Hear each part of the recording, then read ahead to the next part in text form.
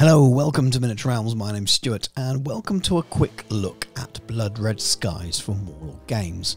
Now, this is something I've had my eye on for a little while now, but I was waiting for the right time to pick it up.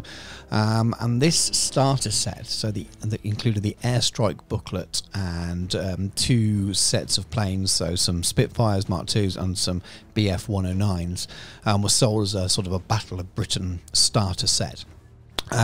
Where the current starter box itself is Pacific based, and it was fantastically reduced, down from £81 down to £25 in the sale just before Christmas, and I had some vouchers as well, which meant the whole set came to me for, I think, for £15 including postage, which I just really couldn't ignore. And the Airstrike book is the full rules with a lot of the extra bits they've added. As far as I can tell, I've not followed the game that closely, and as I said, you get two sets of 6 planes there, and all the cards and things you need to play the game as you would if you bought a normal starter set. Blood Red Skies is a 1 to 200 scale World War II air combat game designed by Andy Chambers, and that name might be familiar to many people, especially of my generation and maybe a bit older. He was one of the main Games Workshop designers around the time that Rick Priestley was there, and Alessio, and sort of some of the golden era for many of us who look back nostalgically at our early gaming years. But it's he's a well-regarded games designer. It's definitely something that piqued my interest more when I found out that he'd written the rules for the game. Now, let's take a little look at the boxes of aeroplanes that you get. So first up is the Supermarine Spitfire Mark II. You get 6 of these in the box. You get 6 of the flying bases, which they call advantage flying bases. So they actually pivot forwards and backwards to simulate the position you are within the game. You get aircraft card, tells you about the Spitfire and all its stats and things. And you get 6 trait cards. Some double-sided pilot skill discs, which I think go on the bottoms of the bases. Aircraft marking sticker sheets. You actually get some stickers that can go straight on the plastic models with this, so you can play it straight out of the box. And then no decals, I noticed. And as I'll be painting mine, I would have liked some decals in the box, but you can purchase them separately, and I ordered some.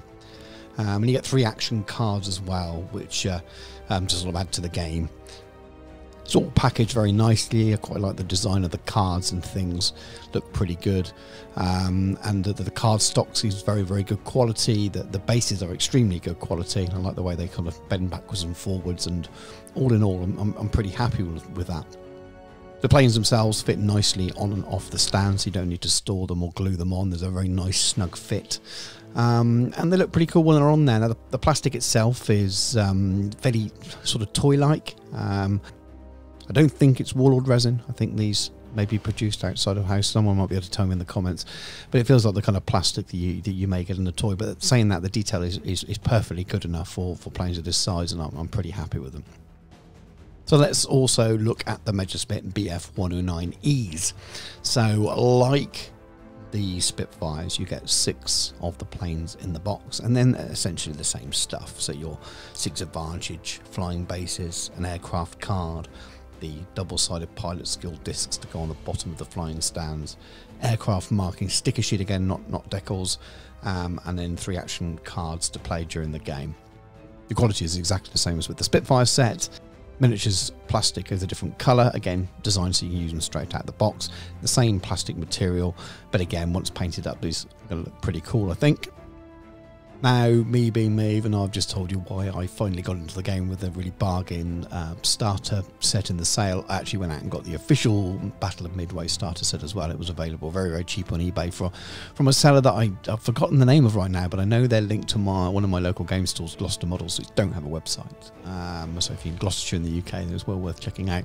But it was a really, really good price. And I know you get slightly better quality card stock in this than you do with the Airstrike set, so it's slightly thicker card for the game pieces. You get good quick reference sheets and things like that as well. So I thought, you know what, such a good price, I'll pick it up.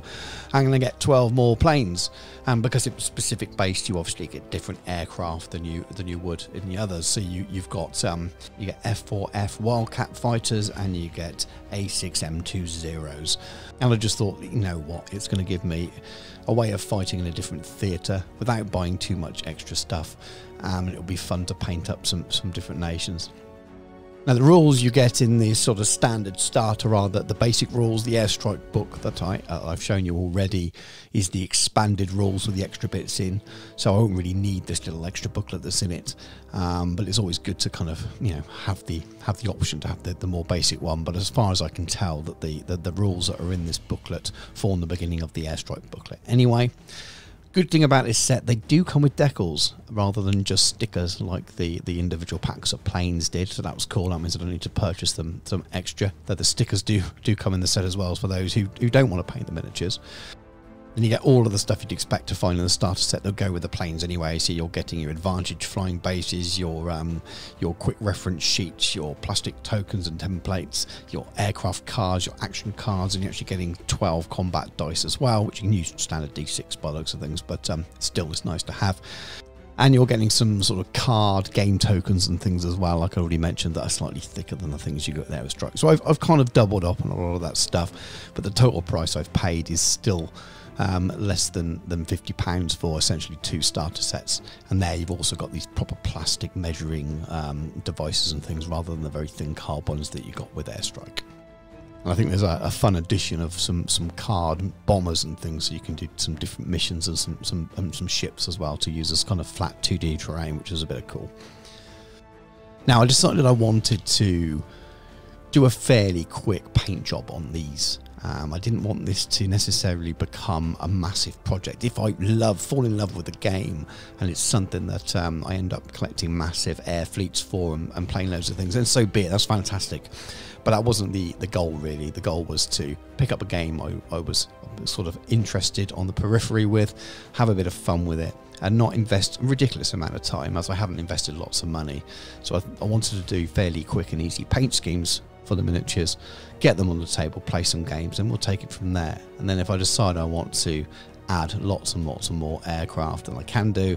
If it stays like that I've got 4 small sets of different planes from different nations, and I just crack them out every now and then for a game or something, then that's also cool as well. I have no expectations beyond this, but if I fall in love with the game, then no doubt I'll pick up some extra bits and bobs. The miniature's cleaned up fairly well because it's that soft plastic. I found that the Games Workshop mould removing tool worked quite well, but slightly better than just filing. A sharp modelling knife is also handy as well, but maybe not if you're picking this up for younger people. And I know Army Painter do their own sort of mould removing tool, which is a little bit cheaper than the Games Workshop one. But if you haven't tried it and you thought, well, what's this? I've always had blades. They're actually a lot better than you think. And I picked one up after a while and I thought they're a lot better. Now, I did a little bit of research into paint schemes, but nothing beyond sort of Googling images and things. I've not gone deep into reading books. I picked up some schemes I think would have been around Battle of Britain time. I ordered transfers from Warlord Games for the Spitfires and for the BF-109s, as they weren't included in the box. And I definitely wasn't going to be painting those on, and I think without them, no way they would look quite as cool. And I think miniatures at this scale, with a nice simple paint job, the decals can really make them stand out. I have produced painting tutorials for the Spitfire and for the BF-109. Well, I've recorded them at this stage, and I'll be putting them up over the coming weeks. Let me know in the comments which one you'd like to see first, whether it's the BF-109 or the Spitfire. But I managed to paint them relatively quickly, not super quick. I think you could probably paint a set of 6 of them in a day or so quite easily and get a decent result, and a very basic result, maybe sort of 4 or 5 hours or something like that. But overall, we're pretty happy with the way they came out. There's no sort of shading there. I used the airbrush. The method I used, you could use with a standard hairy brush as well. I did use some liquid masking, but again, you could paint those markings on directly. And then I gloss varnished, added the decals, and then added some oil washes, which kind of provided the shadowing and went into all the panel work and things. And I'm pretty happy with the way they turned out in the end. Now, I suppose the next step is going to be to find some time just to play a couple of games and just sort of test out the rules and see how they go. Maybe get my son involved. It might be a bit of fun. I'm not quite sure how complicated they are. I've watched some few videos that don't look too complicated, but I'm not quite sure how well they will work online. I think that the age on the back of the box says 14, so that's maybe a little bit much for my 8-year-old, but he's quite bright with these things, so we shall see. And at some point in the future, I'll report back and let let you know how it's gone. I'm not going to turn this into a sort of a big project vlog series like I have for some of the other game systems though, unless lots and lots of people request more and more videos on this. As I said, I've already recorded the painting tutorials to show how I did the miniatures inside. I'd love to hear from you guys if you've played this game, or if you play other games like it that you'd recommend. I know some people play Wings of Glory, and there must be lots of other air combat games out there. So in the comments, I'd love to hear your thoughts on the system, or other maybe better systems or things you prefer. Maybe some things I can try to use these models for. I'm not going to spend lots more money on this for now unless I really fall in love with it. I may pick up a couple of bomber models so I can do some escort scenarios and things. I think that could be fun. And again, let me know your thoughts on that. I'll be really interested. But it's been fun as a nice little palette cleanser just to work on something different and something quite basic paint-wise, really. Anyway, I'll leave it there until I've played some games, and I'll get those painting tutorials up over the next few weeks for those of you who are interested. And if you are new to the channel, please do check out the other videos. You might well find something there you like or something that interests you. There's lots of painting tutorials on there. I am a commissioned painter by trade, so I tend to do a lot of painting videos. I've covered Warlord Games' epic battles, Waterloo and an American Civil War fairly extensively with reviews, project vlogs and painting tutorials. There's bolt action videos on there as well, and painting tutorials. There's Middle-earth strategy battle game, and other Lord of the Rings with Battle of 5 Armies in 10mm, and lots of other little bits and bobs as well. So it's well worth checking the channel out. If you see what you like, give us a subscription. It really helps us out. And if you've enjoyed the video, do consider giving us a like. Anyway, thanks very much for watching. Take care, and I'll catch you soon.